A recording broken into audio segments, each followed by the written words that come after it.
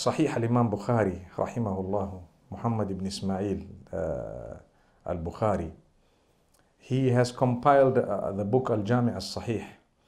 I tell you, not only him, but several other muhaddithin, they started off with a hadith of the intention, because intentions really, by far the most important thing within the deen of Allah subhanahu wa ta'ala, the intention.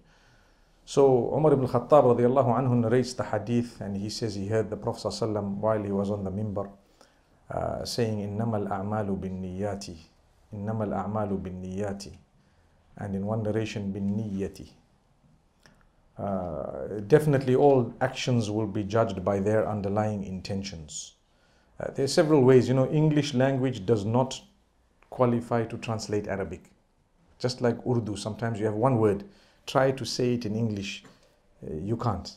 You have to say it in Urdu. So just like that in Arabic is a rich tongue. So English is very new compared to Arabic. Arabic is much older. One of the ways of translating it is to say, indeed all actions are judged by their underlying intentions. You do something that appears good and with a bad intention, you will not get a reward for it. If you do something that might appear to be not so good, but you know your intention, in that particular case, it will be good. I don't have the time to go into examples, but there are so many examples, mashallah, tabarakallah, of how you can be doing things and they are good things, but you are not getting rewarded for it because of your intention, and vice versa. You are doing things, it cannot be that you do a bad thing and you get a reward for it, but you do something that appears to be bad. Maybe that one I can give you a quick example. Say a person's child is in the nightclub, and he goes to try and take the child out. As he's walking in, people say, "Hey, kya ho raha hai?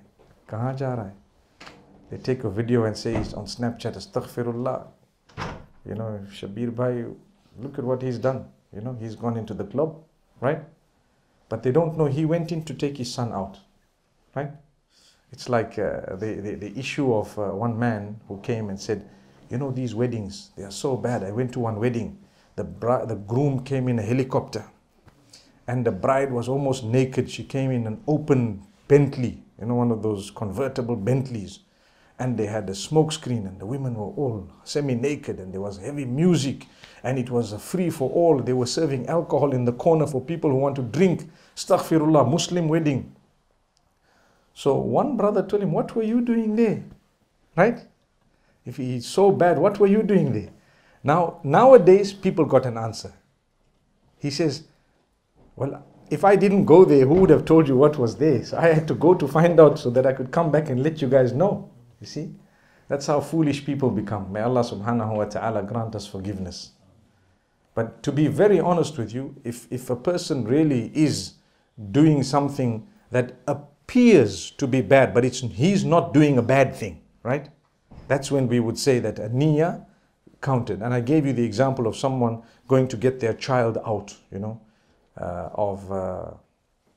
going to get their child out of a club, for example, just to save them from something. May Allah subhanahu wa ta'ala grant us ease. So the same applies. The Prophet ﷺ says, وَإِنَّمَا لِكُلِّ امْرِئٍ مَّا نَوَى, and indeed for every person is that which they have intended. In terms of reward, and in terms of being judged, a person by Allah will be judged by the intention. Humankind might judge you by anything else, but by Allah, judged by intentions. What was your intention? This was the intention. The Prophet ﷺ says, فَمَنْ كَانَتْ هِجْرَتُهُ إِلَى دُنْيَا يُصِيبُهَا فَمَنْ كَانَتْ هِجْرَتُهُ إِلَى اللَّهِ وَرَسُولِهِ فَهِجْرَتُهُ إِلَى اللَّهِ وَرَسُولِهِ. At the time of the Prophet ﷺ, there was a hijrah. People did hijrah for the sake of Allah, and some people did it with another intention. It's an example. There is a whole lengthy explanation, inshallah, the ulama will explain to you in detail. And the Prophet ﷺ says, وَمَنْ كَانَتْ هِجْرَتُهُ إِلَى دُنْيَا يُصِيبُهَا أَوْ إِمْرَأَةٍ يَنْكِحُهَا أَوْ يَتَزَوَّجُهَا فَهِجْرَتُهُ إِلَى مَا هَاجَرَ إِلَيْهِ. Whoever is making a hijrah for another reason, perhaps he wants to marry a woman, so he's making hijrah. Hey, it's a good opportunity, I can go to Makkah. It's like how they say, it's a good opportunity, I'll go, and one time I'll also get married, subhanallah.